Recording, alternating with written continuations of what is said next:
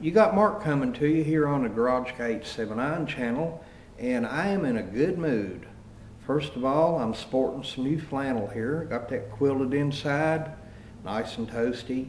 You could say I got some new flannel for the Garage Guy channel.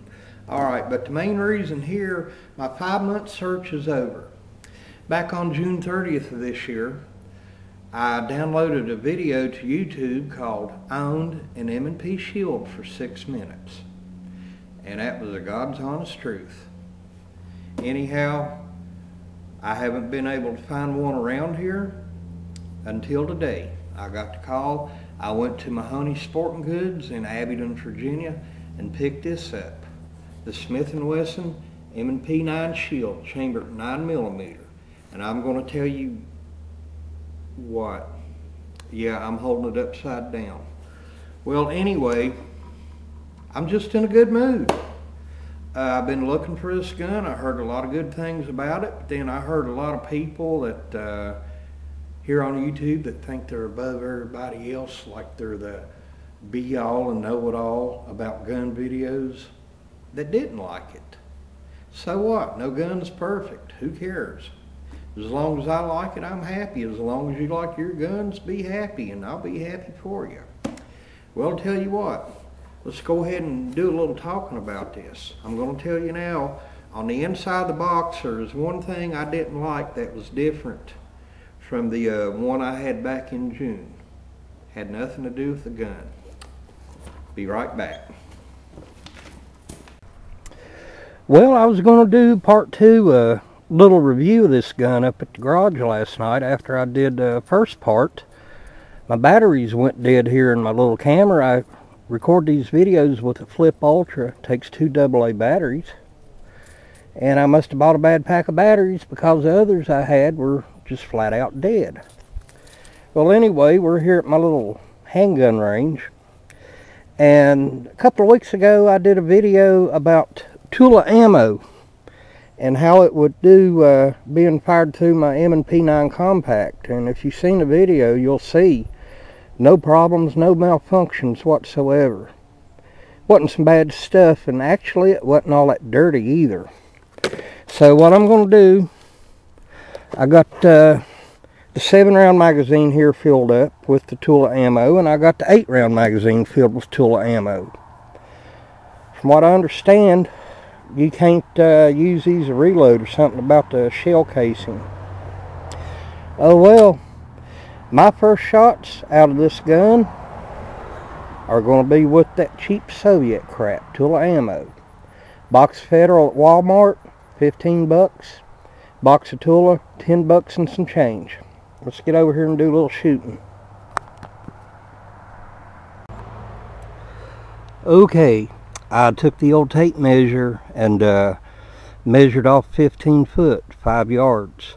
That's a pretty normal self-defense distance.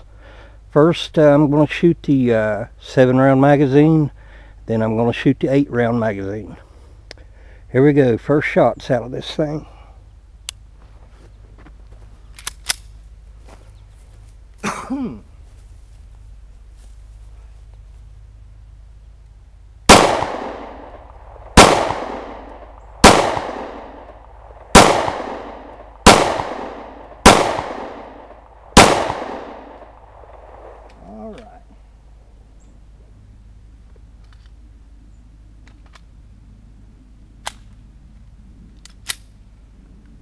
Let's see what I can do here.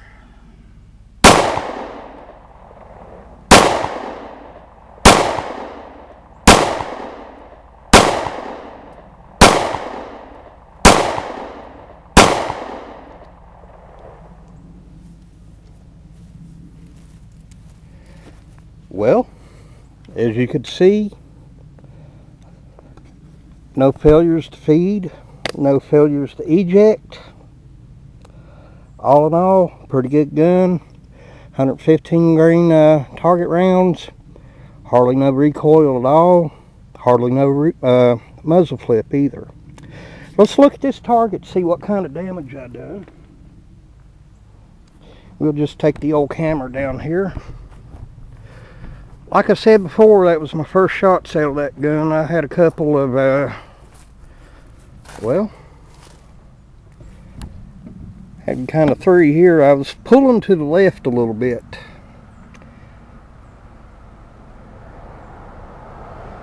I'm happy. Well, I'm going to head back up to my house and we'll finish this review. Catch you in a few.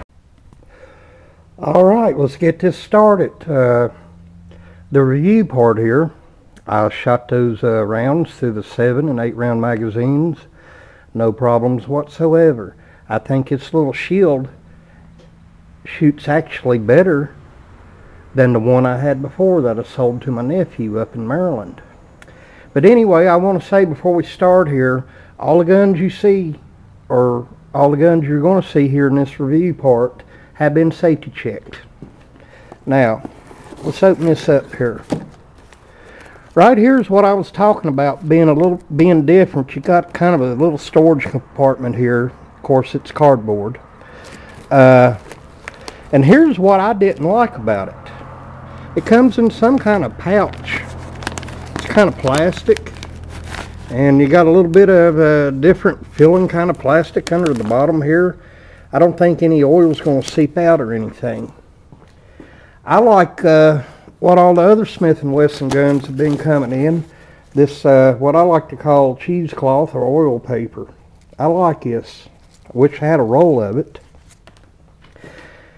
Anyhow, let's check out the trigger function on here. Alright. Man, that is nice. That is just sweet. Like I said, I think this has a better trigger than the one I sold my nephew back in June. Alright. Reset time. That is a good pop. I heard it. I felt it. Very audible. Very noticeable. No problem. If you ask me, now, it pretty much looks the same as the M&P non-compact. A lot of people like to bellyache about the safety here. Of course, my M&P non-compact doesn't have it. You got to give a little bit of effort to push it up on safe, and you just got to give a little bit of effort to put it back on fire. You know what? It's no big deal to me. I don't know why people are complaining. The reason I think Smith & Wesson put this on here is so you can carry one in a chamber. All you got to do, if you get in a bad situation, pull it out of your holster, and by the time you got it halfway pulled, you got that safety off. It's not difficult. It's a training issue. I think this Smith & Wesson Shield has the best compact sights of any gun on the market its size. I heard about people saying, oh, well, you know, one of the dots fell off or something. Hey, just get a toothpick, a little bit of paint, fingernail polish, or even whiteout. Put a drop on there, you're good to go. It's got a, you know, a little flatter grip on it than the full size and compact, of course, since it's single stack and subcompact. It's pretty fat right there. I got the medium grip on this compact here. As a matter of fact, it comes in closer comparison to the Taurus PT-111 I got here as far as the grip size. That is a really thin grip for a double stack. And yes, this is a Taurus I moaned and complained about, the one with the crack in it. I still haven't got to send it off yet, but I'll get to it soon enough. Do a little bit of a width comparison. Of course, the Taurus is going to be a little bit slightly wider than the Shield. Let's look at the grips here. The Taurus is just an eyelash wider than the Shield. As we look at the compact, quite a bit wider than the Shield, quite a bit thicker. The grip quite a bit thicker. Of course, I got the 8-round magazine in here. The Shield grip's going to be longer, and I would dare say with the flush magazine, let's see what we got.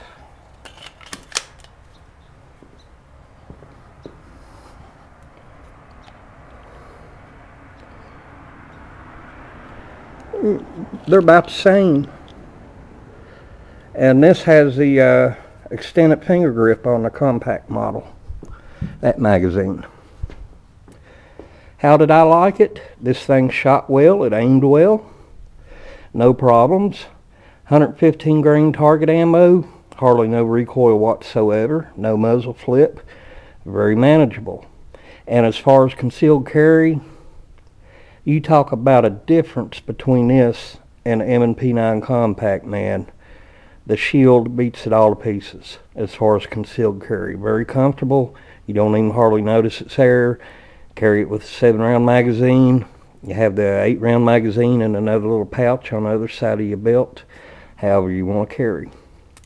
This is a self-defense gun. It's not really a target gun unless you want to get out and practice with it. It's not really a range gun. But then again, it can be a range gun if you want it to be. Hell, any gun can be a range gun, even one of those little Phoenix Arms. Those are decent little pistols. I'm going to hang on to this one. I've owned it a lot longer than 6 minutes like I did the last one, but I'm going to tell you what, this is a lot of fun. And it's simple. Very, very simple to operate, take apart. There's a blue million videos about this gun here on YouTube where they take it apart. Everybody knows all the details and everything. People are saying, oh no, another M&P Shield video. Yeah, that's right. Might as well throw my name in the hat. Well, look, it's Garage Guy 879. I'm going to get off here.